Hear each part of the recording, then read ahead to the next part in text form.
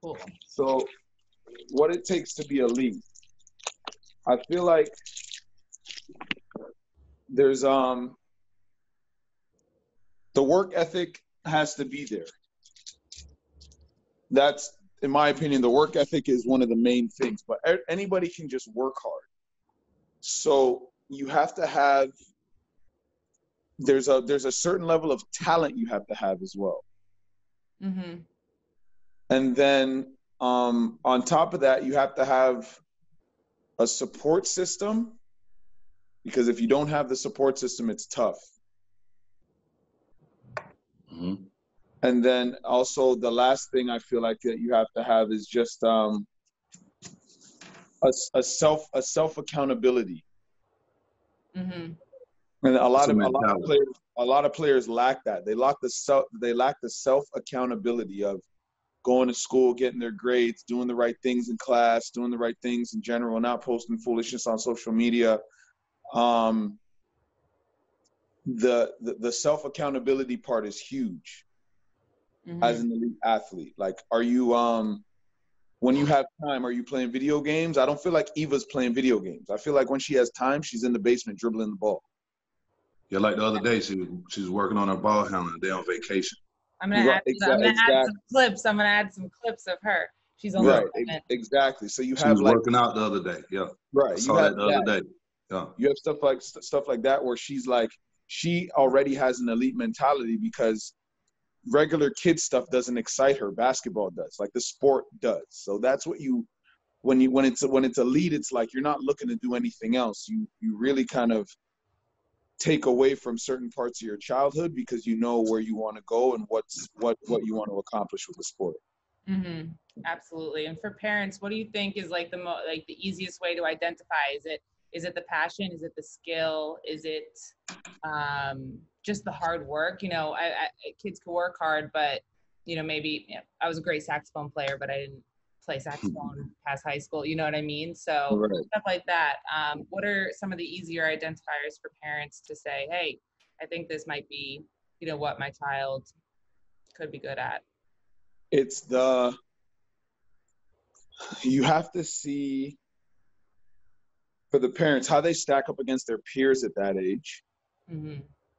And then are they doing enough on their own?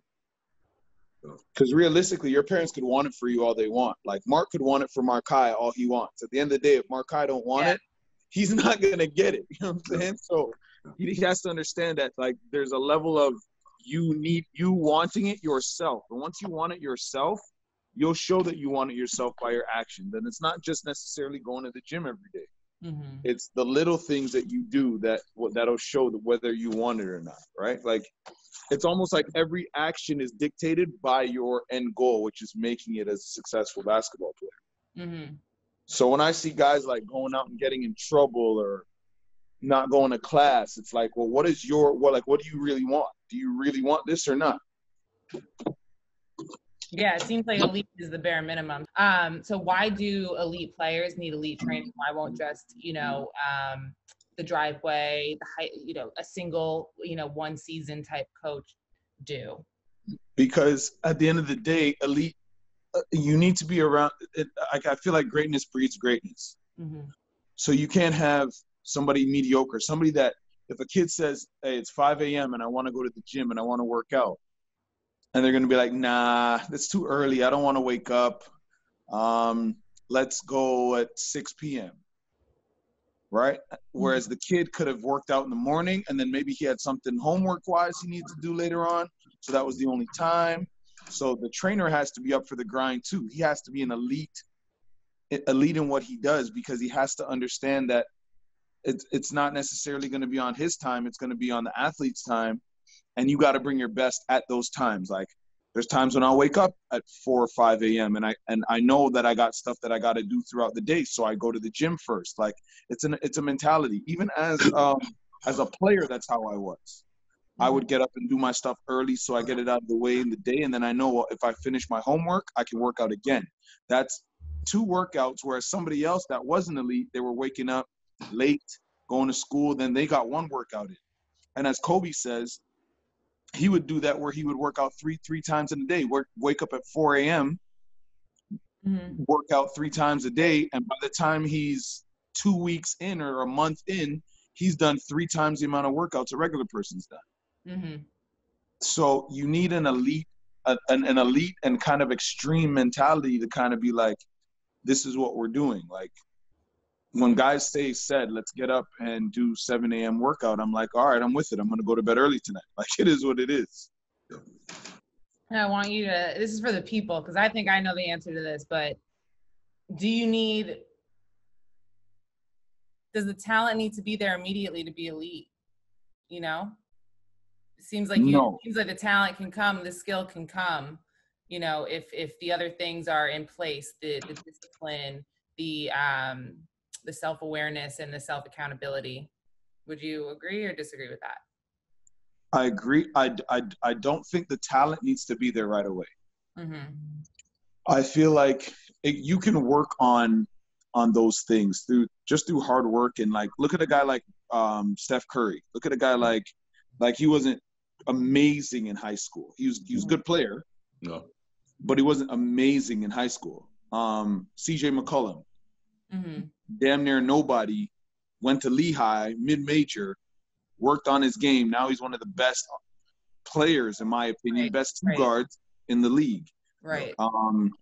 There's so many guys that you could say that blossomed late that you would not say probably when they were 12, 13, 14, that this is going to be a superstar in the NBA. Right.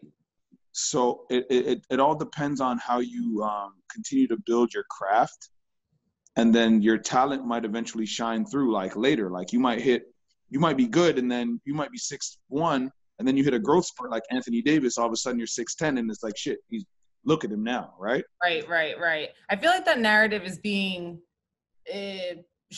shown a little bit more than when, like back, 10, 15, 20 years ago, Mark, when people weren't, when people weren't coming, like, I'm sorry, when the one and done wasn't a thing and people were coming out of high school, that, the development, I don't know, was it spoken about back then that if they didn't perform like draft busts, almost that, like that 3-year window that you kind of have to blossom or prove yourself in order to get that contract. But I feel like guys now are a little bit more aware in which they aren't scared to take a post-grad year. They aren't scared to redshirt because they know that, hey, I might be bigger, better, and stronger next year.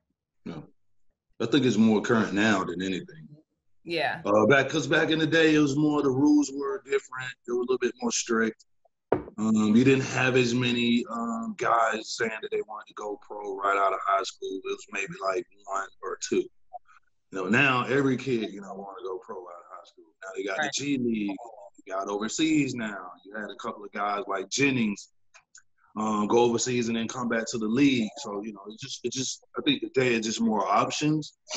I think overseas is better than it used to be back in the day. Now they're getting it more when you get there. They're making it more like your home instead of it just, okay, you just come play ball, go home.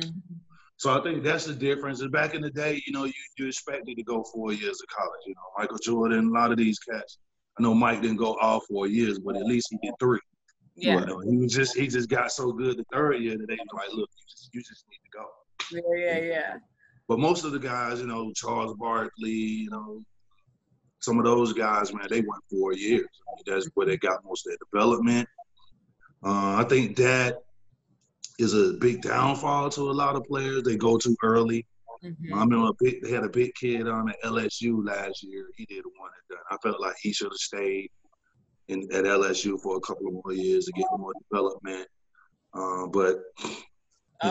It's was it Ennis? Who was it?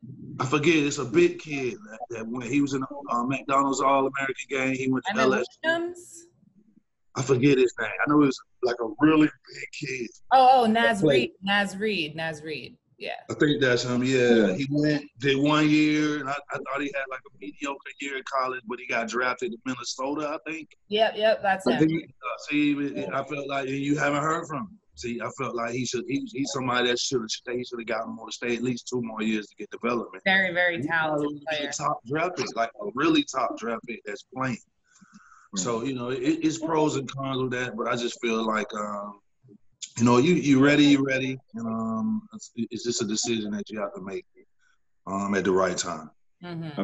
I feel like the NBA is on a youth movement, though. So it's hard to really gauge that. It's like, yeah, I could go now where I potentially get picked anywhere, and at least I got 3 years of paid internship.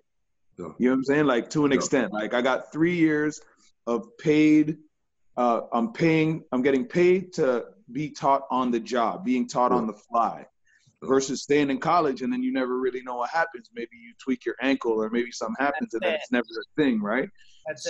I don't really, it really depends on the situation. There's some guys that you know what, if you go back, you're going to go back and probably get drafted another year, but then some guys don't.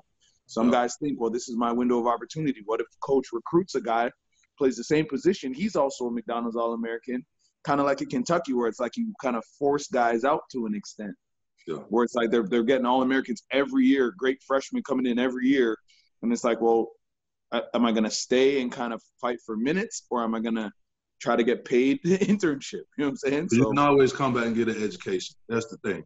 Right. You have online schools now. Back then, you didn't have that. Technology is so broad now for students, man. That's how they look at it. I can always go back and get my degree, you know. And I don't even have to go back to the school. I can do it online some kind of way. So, yeah. So I guess from your experience, Cedric, what are some of and I'm looking for like specific things that, you know, your athletes do. What are some of the most impressive elite habits that you've seen, you know, come through your gym? Elite habits. You know, like, you know, someone who was vegan at the age of 14, something like that, you know. I don't have any young vegans, I don't believe, in my gym. But what we do have is just a certain level of intensity that's brought.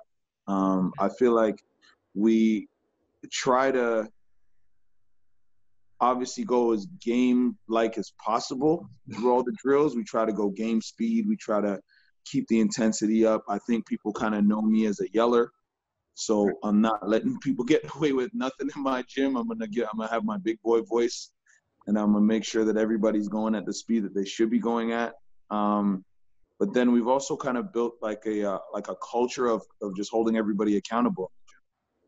So those are like holding people accountable. Like, some people don't feel comfortable with it, but I feel like if you create an environment where everybody's doing that, then nobody wants to stop, nobody wants to slack off, nobody wants to cut short on a rep, because you know your peers are looking and they're like, well, I'm doing this full speed, you should be doing it full speed, coach is watching, stuff like that. So that's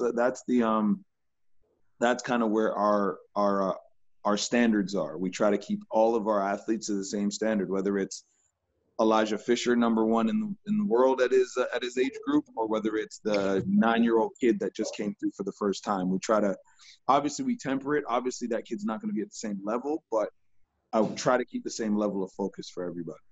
Congratulations for, you know, saying your kids are on that page. I know that is elite. That's a very elite community, a very elite way that, you know, coaches in college run their program. The earlier you instill that environment, the better.